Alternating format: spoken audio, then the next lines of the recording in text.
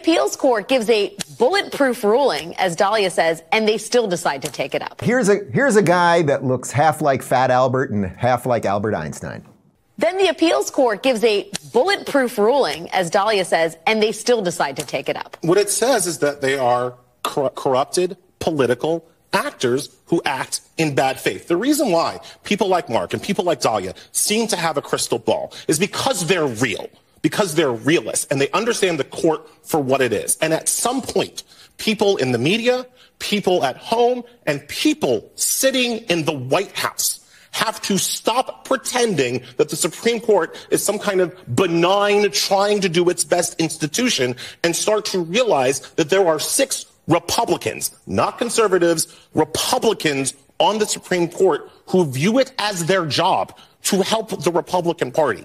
And until we do something about that, until we take away that power, until we draw the line on them there, they will continue to do this. They will help Trump. They will take away abortion rights. They will end affirmative action. They will liberalize gun rights. They will do all of it until we stop them. And somebody needs to start listening in the higher echelons of the Democratic Party, because we will keep losing every day we allow these 6 Republicans in robes to rule over all of us. I like that guy. I like just listening to him. He's making, I mean, first off, everything he said that the court's going to do, like, cool. Sounds good to me, right, Arynne? Like, that's good stuff. I was going to say twist my arm. I was already going to vote for Trump, so you don't have to say more. Unbelievable. When you described him, Dave, yeah, I can't see the feed, but I knew exactly who you were talking about. And I listened to that lecture, and my first reaction is, who lives like that? It's not right. The blithe ignorance that is the most shocking.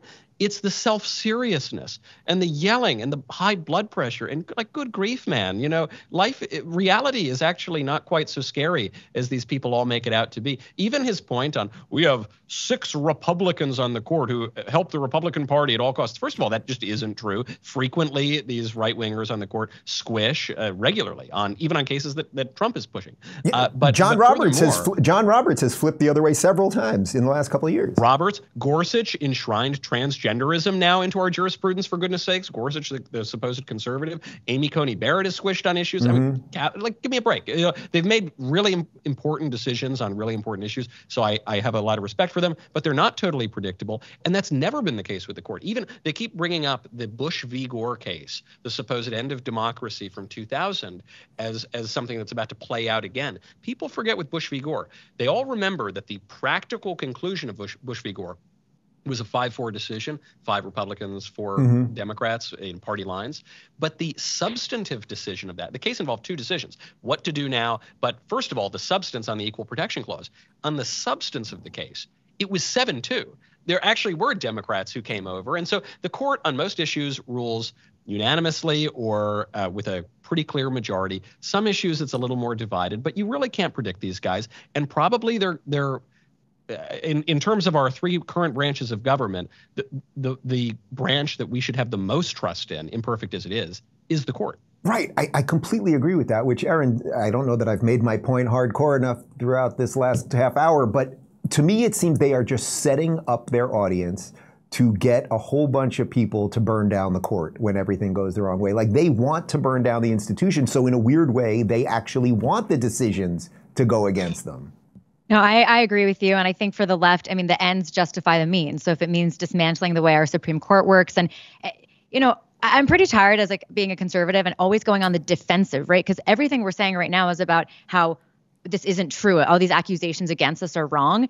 How about the left? When this man is talking about judges in their robes, like, oh, because the liberal judges don't sit around in robes because the liberals, like, are they wearing something different? Has he read Ketanji Brown's Jackson's? Like, has he read some of her writings recently? It's, you know, they, as if Roe v. Wade was not the left twisting, like Ruth Bader Ginsburg, you know, may she rest in peace. But that woman was absolutely using the law to make what she wanted to have happen in the country and the culture. She was changing culture through the law, right? It was not from the Constitution. So it is absolutely astounding to me that he is throwing these accusations over to our side when we know that they do the same and more, right? They actually are twisting the law. They're ready to pack the courts. They want to get rid of the filibuster. This is the left that we are dealing with.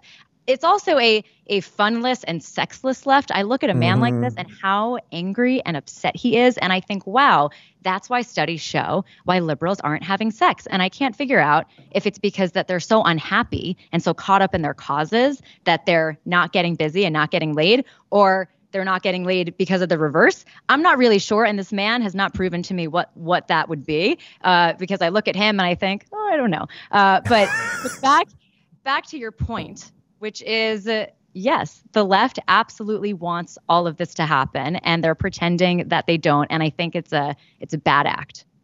In summation, just get laid, you might be happier. Just get laid, you'll be happier, and you will vote conservative. It's true. It sounds simple, but it's true.